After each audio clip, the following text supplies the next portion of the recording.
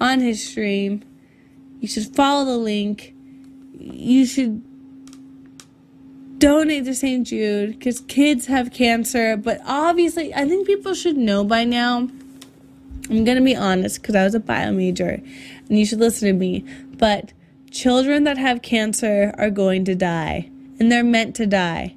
I'm sorry. But if you get cancer, and I'm not being mean, I'm not being an asshole, and I think all of us know a child in our family or secondary family that has died of it, but the reason why children under the age of 10 get cancer is because they have something genetically wrong with them.